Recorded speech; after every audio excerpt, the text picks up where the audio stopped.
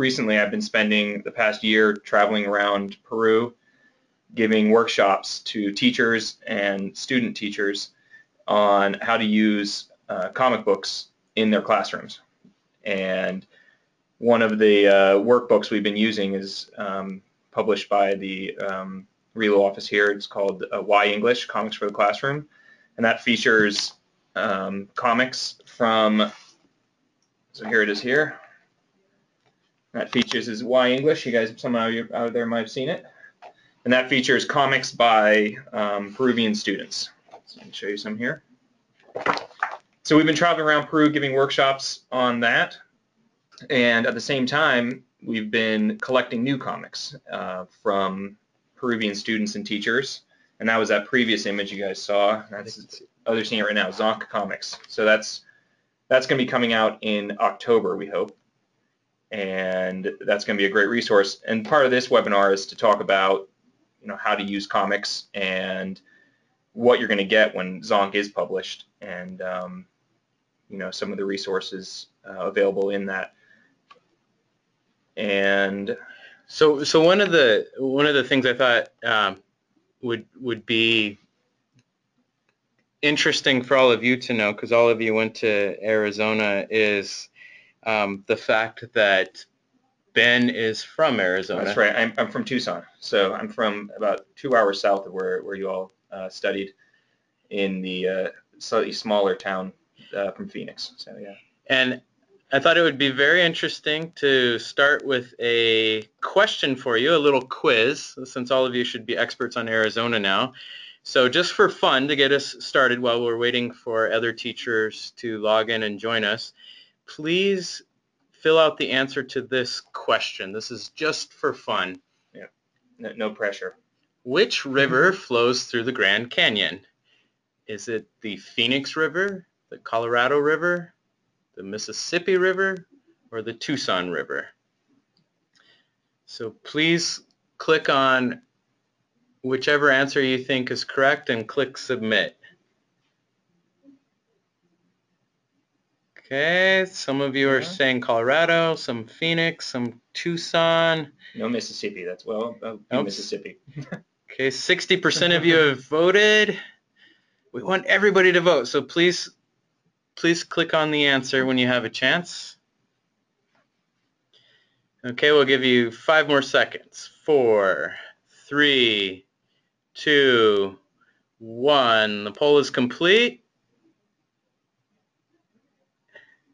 And I'm going to close it and share it with you.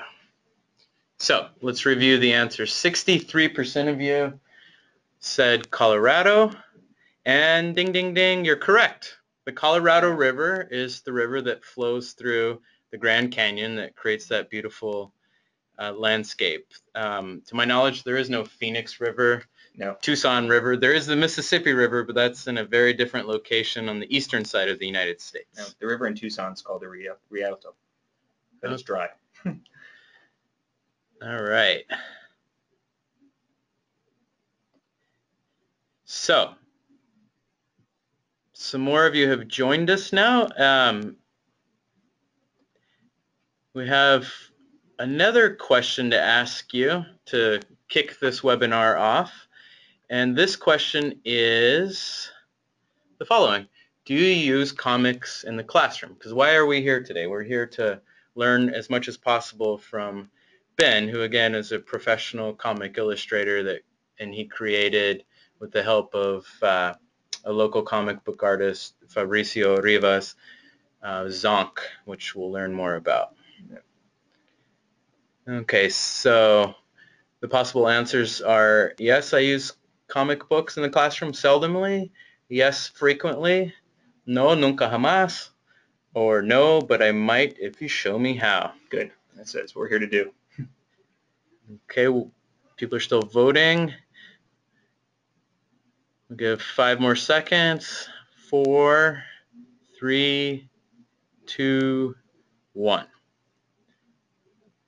And let's share the results. Okay, so 32%, that's surprising actually. Yeah, no, it's really good. You guys are already using comic books. Well done.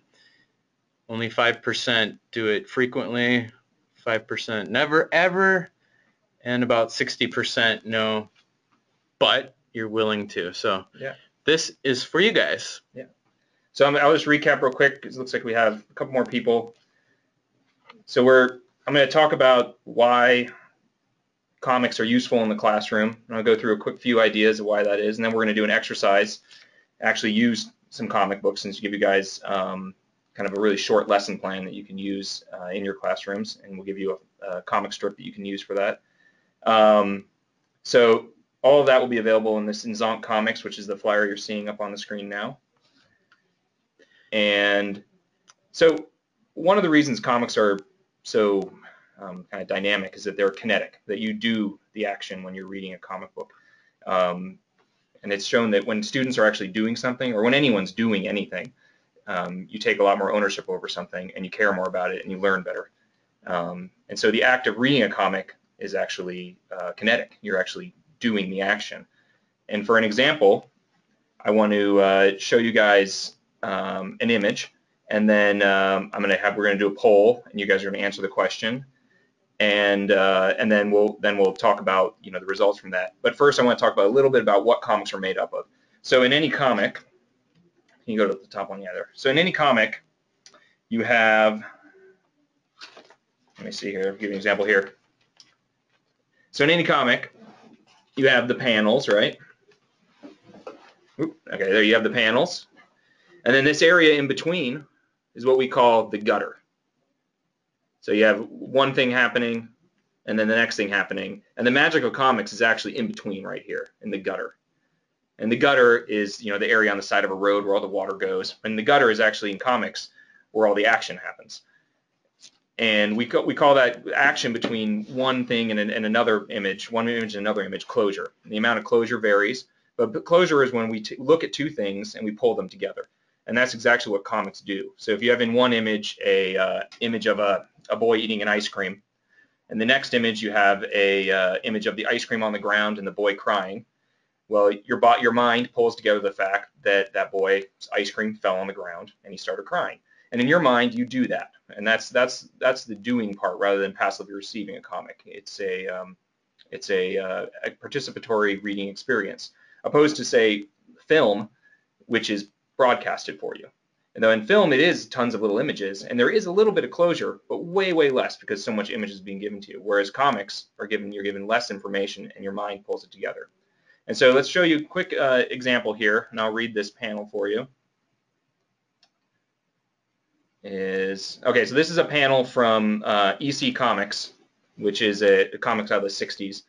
And I'll read it to you, but you guys can read it yourself also. It says, "He brushed against the razor blades, slashing his flesh. He stumbled and got up and ran on, frightened, wild, down through the twisted, doubling back maze corridors with the razor-lined walls and the slobbering hound close behind." All right, so we're going to publish a poll now. And what I want you to do is look at the answers and pick the best one, what you think happens next. It's quite simple. There's no wrong answer except Mississippi River. All right. So go ahead and choose the answer that you think happens next in the story of the image with the dog appearing to run after a pair of feet. Yeah. Which probably belongs to a man. Oh, well, look at that. Okay. Wow, this is... All right, it's a neck and neck between two different options. We'll share the results momentarily. Yeah. So this is where, when you're reading, you're doing the action. And almost got 60% of the votes, so everyone get in there. Because your last chance to vote. Please vote, everybody. 10 seconds here. We almost got 100%. 8. I'd be curious to see. This is interesting. 7. You guys are all... 6. 5. 4. 3. 2. 1. Very interesting. Okay. Yeah, no, this is good. So here are the results. So I've done this test all around Peru, and you guys are easily the most kind and non-violent group I've worked with. So we have here the results. 0 said he was eaten by the dog. Well, that's pretty interesting. 52% says he jumps over the wall and gets away. 0%. The man stops, turns around, and pets his dog. And then 48% wake up and it's all a dream. So that's good. That's good. Normally the dog is eating the person, so you guys are pretty nonviolent, nice, calm people. Maybe in Arizona they showed you a very peaceful way to imagine things. So that's excellent. Okay, so next we're going to scroll down and I'm going to show you. Are you guys ready? This is kind of gory because I'll show you what happens next. Oh, okay. You want to show? Oh no, go down there. Sorry. Oh, and then some idiot turned out the lights. So we'll never know. You know, that's your imagination, your head. You did all that action. So whether or not he jumped over the wall and got away, that was your choice. Whether or not he woke up and it was a dream, that's your choice. So you're doing that action, and that's closure. When you're given two things and you create the action and you create the next moment in the story. And so that's just a small example of how comics are interactive in reading. Okay, let's move on now. The next thing I like about comics in the classroom is it promotes group work. So you're going to see that in this next exercise we do. Is a lot of times in language classes it's difficult to get students to speak and to work together. If you put them in groups, two things happen. One, you cut down your classroom size. So you might have 30 students in a class. When you group them up, you have 15 students technically. They could group together and work together. And it's more time for you to go around. Also, when they're working together, they're going to be talking to each other, and that's going to be promoting conversation time. A lot of comic book exercises are group activities. It's something that you work with another person, as many people as you want. I find 2 to 4 to be ideal. And so it becomes a group activity, working on a comic book. And that leads, like I said, to more conversation time. And then next thing I want to say is, so the next example here, we scroll down a little bit here, is comics are written in colloquial language. And now here's an example. You guys all know Mafalda, I'm sure. I'll let you guys give you a minute to read this. This one's in Spanish because I just think it's a really good example, especially for presumably many native Spanish speakers out there. I'll give you a minute. So we have Mafalda asking, what's this book talking about? What's this word? I don't get it. And the mom answers, it's the living. Ah, okay. So why isn't this written in English? Or why isn't it written in Spanish? So the point is, the comics use language that we actually speak in. Like we don't use textbook language when we talk. And this is an example of how comics do that. And if we scroll to the next, we have an English language example. Okay, here's our little thing. Comics and comic books and comic strips use colloquial language or language that native speakers use in real conversations. And then here's an English version here. So this is a comic by Gary Larson. It's called The Far Side. And you have 2 spiders sitting here, and they have a web drawn across the bottom. And one spider says, if we pull this off, we'll eat like kings. And the verb pull, means to pull something, right? To drag something or to move something. But in this use, it means to succeed, which is not if you looked up a definition of pull, you're not going to get that definition. But this is the way we actually use the word. And so this is how students are going to learn language, the way we actually speak. And here, I guess the spiders are going to have child for dinner. Okay. And then lastly, all the comics in general, when you bring comics into a classroom, they're just fun, plain and simple. You're going to bring in a new exciting resource. I think students are really excited. I've noticed when we've gone into classrooms, comics in general are not usually allowed in the classroom. So when you bring in comics, you're going to bring in something new, something that they're not expecting, and that wakes up your classroom and gets them, excited to learn. So we're just putting up right now. If you have any questions, make sure to ask me. And then let's do a quick activity. And then if you have questions, we'll answer those questions. What we're going to do is an activity called fill in the balloon. And this is real simple, real easy to do. Let me get an example here. So all you need is say a comic book page, which we'll have plenty of in Zonk Comics when they come out, or you could go to your newspaper stand and grab a condorito. You could grab anything out of the newspaper. You might have some comics lying around. A lot of you are out there using comics already, so you might have some comics. You need some whiteout, some liquid paper, and all you're going to have to do is take the whiteout and erase the letters. Okay? Let me see here. There's the camera. Okay. You can erase the letters with your whiteout, and then what you're going to have your students do is fill in the bubbles with new text. That's one option. Or we've made a bunch of pages for you. See, here's a comic strip drawn by me. What's the name of this? What did we call this? Gutter? This one's what's this one called? Or no, that one's Web Talk. Yeah, that's Fill in the balloon. Yeah, fill in the balloon. Okay. Yeah. So fill in the balloon is one of the handouts which you can see in the dashboard that's on the right-hand side of your computer. That's where you can download this to your computer. But we'll show this in the screen here. Yeah. Do we have a version of it to show up there? Yeah. Okay. So you guys can use this. You know, you photocopy it, use it in your classrooms. It's a freebie. Kind of a takeaway from the workshop for you. Let's just get the image up there so you can work along with us. Not showing the complete image. Let's maybe just do it on the camera. Okay, better. Yeah, that's fine.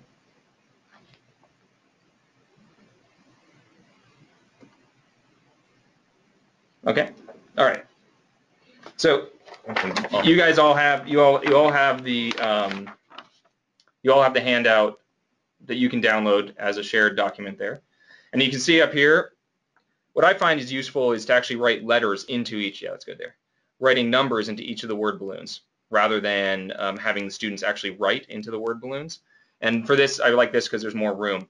So what you have your students do is you project this on the wall if you have that capability, or you can photocopy this and give it out to your students.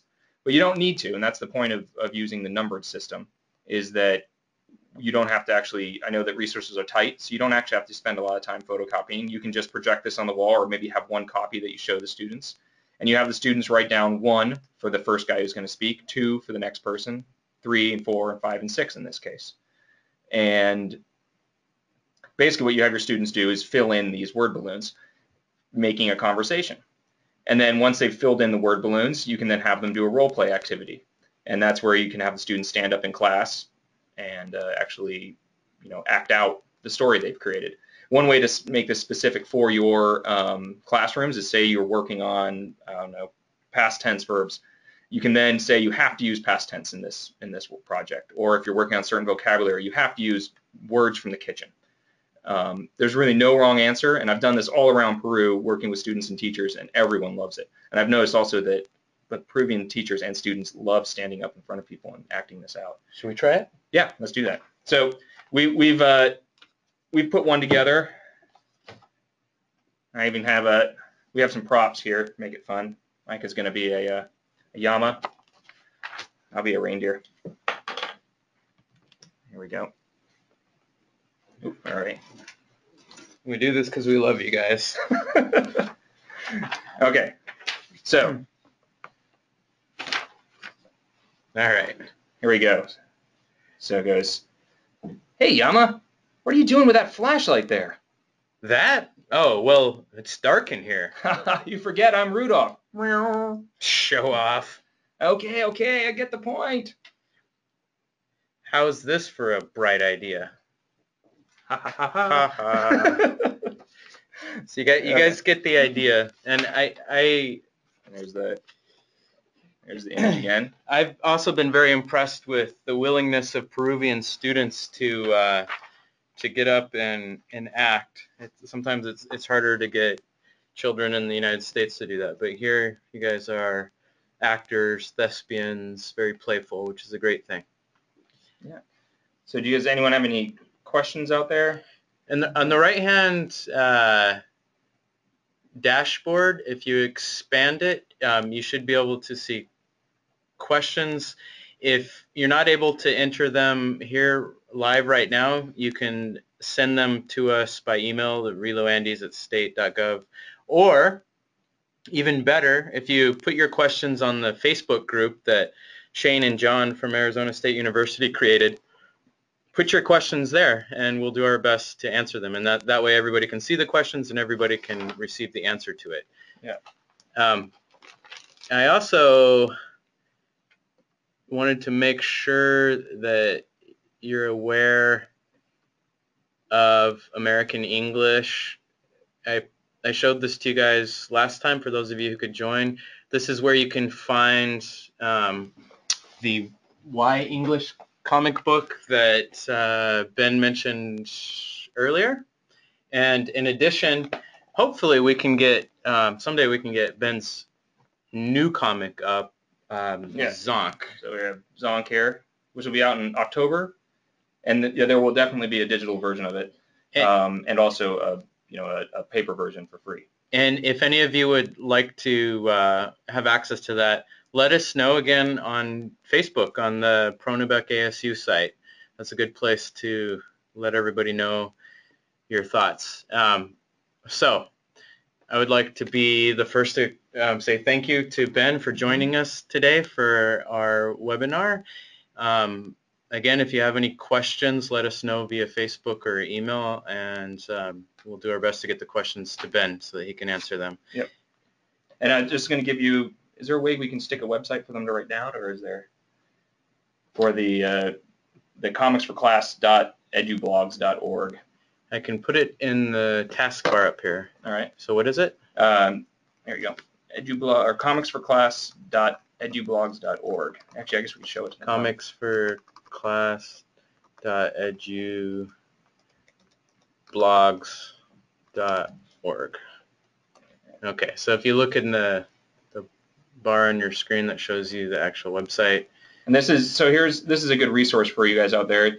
This is our workshop website, and from this website you can look at, if you scroll along here, if I can go into this website from here. Cool. Yeah. So up here we have our teacher comics. If you go onto here, you can see all the work that your fellow teachers have been doing. You see here, these are all comics made by teachers. In Peru. In Peru. And these are all, if you click on them, you open them up, they come into a PDF, and you can print them out and use them in your classroom. So just a lot of times teachers say, I don't have any comics. Well, this website is filled with comics made by teachers. Over here, classroom activities. Here, this thing is really fast. So here are a bunch of classroom activities that we use in the workshop, and you can see on here, here's the fill in the speech balloon activity right here, which has a different page that you can use, but you guys, since you've attended this little webinar, you get a new one from us. And then down here are comic book templates, so you can use these. These are kind of paneled out pages that don't have any images in them. Feel free to use those. And then finally, if all of you who are interested in using comics also, I put together sort of a resource clearinghouse on websites that use comic books. And so this first section here is comic strip generators, and this is where you can make comic books online, so you don't have to draw. All of those are really great. And here's resources for using comics online, and in the classroom. And these are going to be free comics online. This Donna Young does a lot of work with using comic books in her. She has a lot of templates and stuff you can use. And then finally, I just put a couple online comics that I like a lot that you can read for free online. And then also down here is just the link to the State Department English Learning site, and also a link to Trace Effects, which is the video game, which is not a comic, but still really cool. So I just want to show you guys that. And that's also where you can find information on Zonk. That's where it's going to be coming out. So. All right. Great. Thank you. Yeah, thanks so much, everybody, for joining us, and hopefully we can have Ben back in the future. We plan to have our next webinar with a different speaker in August. We'll send out notification of when that is, and you'll need to register for that if you'd like to attend, and we definitely hope to see you there. So thanks, Ben. Thanks, all of you guys, and have a great rest of your day and a good weekend. Take care.